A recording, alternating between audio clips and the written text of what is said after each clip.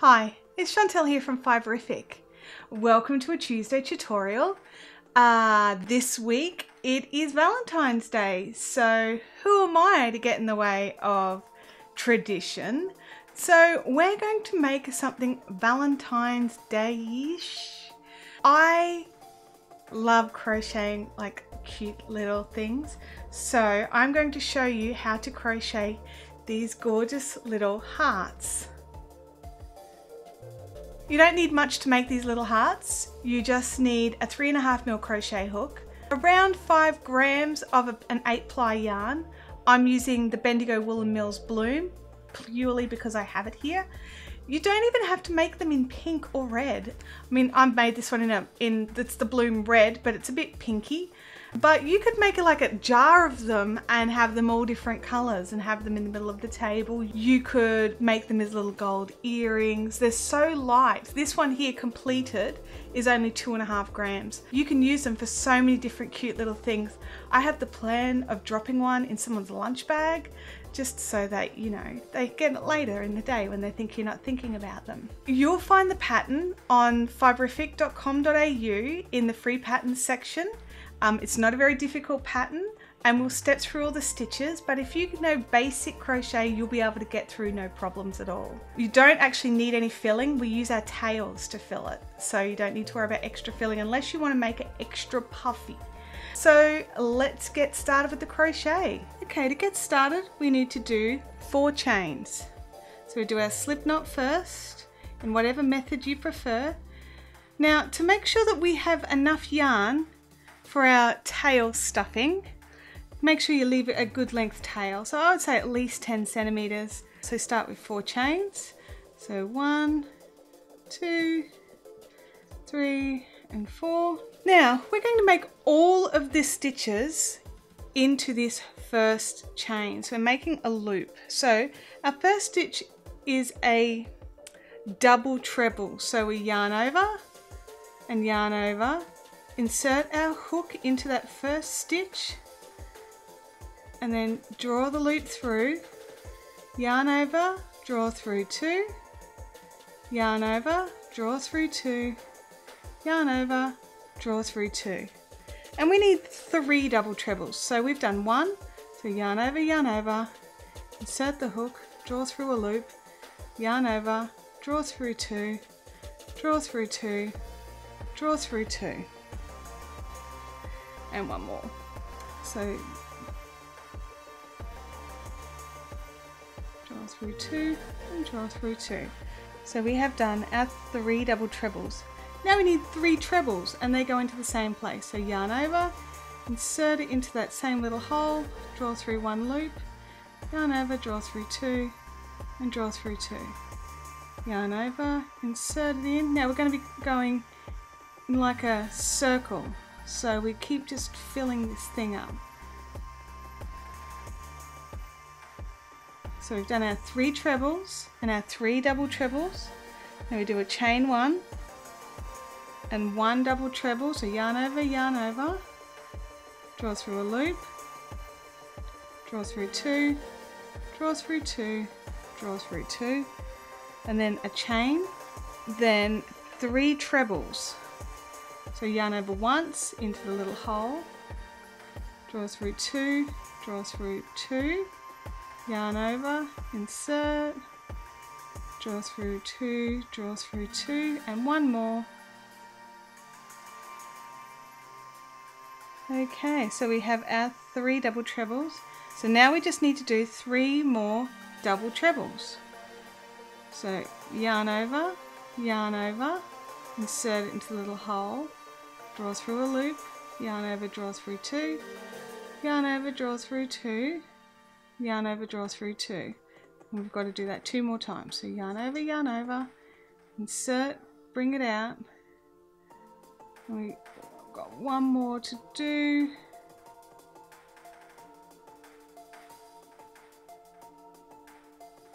And that's our 3 double trebles. Now we need to make a slip stitch into there. So we just straight in, grab a loop and go like that. And that's our slip stitch. Snip a 10 centimeter tail and end off by drawing a loop through and pulling it tight. So our first heart is done. We need to make 2 of these little hearts, so go ahead and make the second little heart. Okay, so now we have our 2 little hearts with their little tails. Now we just need to stitch these together. So we're going to use a slip stitch. Now I'm going to find another section of my ball that's a bit different looking. So I'm just going to cut off where I was at, and I've got a bit more of a, it's a bit more stripy. This is a variegated yarn. It runs through the different shades of red, then red and pink, red and white. It does that. So I've got a bit more of the red and pink. So we need to put our wrong sides together. And if we just tuck the tails out of the way, what we need to do, so what have I got there?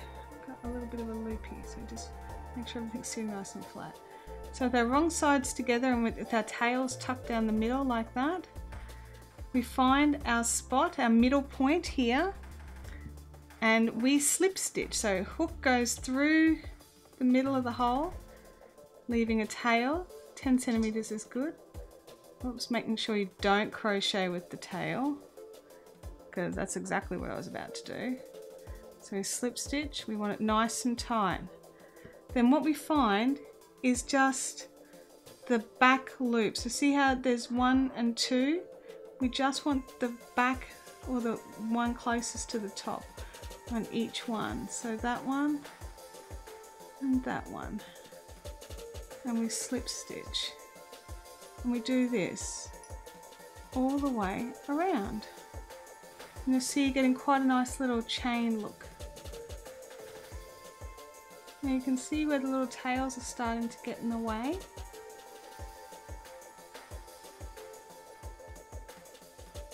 We're nearly there, but before we get to the very end, so there's about 5 or 6 little, or 4 or 5 little spots left to go. So there's a little pocket here. Just pull your cord along, and with that little pocket hole that we've just created here, just pull all your ends into that and poke them in with the end of your crochet hook. I find works really well. And just poke them all in, and just keep poking until they're all gone.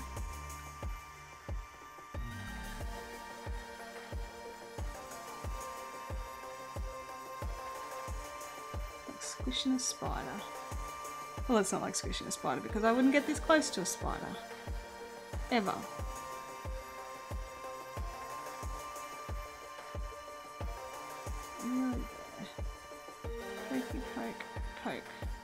Okay, so they're all the ends are shoved in. See how it's all nice and puffy now? We pick our hook back up and finish our little closing.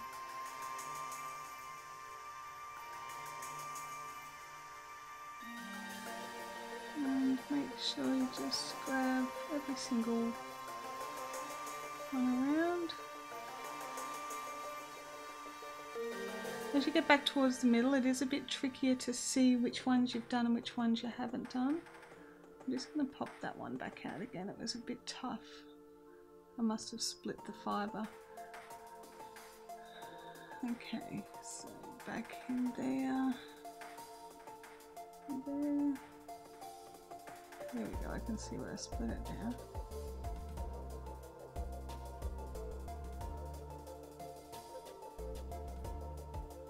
Bring that through, and there's one more here, and one more here, and then you just go straight through the middle and slip stitch like we did at the start. Now if you want to you can either just end it off here, cut your tail, pull it, and create a little dangly, or you can do some chaining, which is what I'm going to do for this one. I'm just going to do 10 little chains. I've got 5, 6, 7, 8, 9, and 10. And then go back into the same spot, slip stitch, and bring that through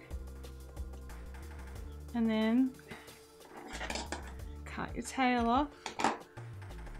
Bring that through like that. Now we do have our little chains plus our little tails. So what we can do to catch our tail is just grab your hook and slide it under these stitches, poke it out as close to where the tail is as possible. Grab it, pull it in and pull it through like that. So give it a little tug so that it's out of the way, and then pull it tight and trim it off. So there you go. That's your little heart. No ends to weave in, nothing. Scissors, a hook, and about 2.5 grams of yarn. So what did you think of that? Did you enjoy making these little hearts? Do you think you'll make them? Do you think you'll make hundreds of them? I know I'm definitely planning on a few more. I have a considerable amount of yarn, and I'm really considering the glass vase full of hearts. I quite like that idea. Let me know in the comments down below what you think you'll make with your little hearts. If you like this video and you would like to see more like this kind of thing, make sure you click the like button.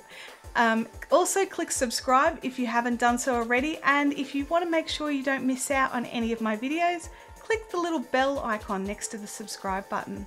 It's time for you to fill your universe with fiber fun. Off you go, and I'll see you Thursday. Bye.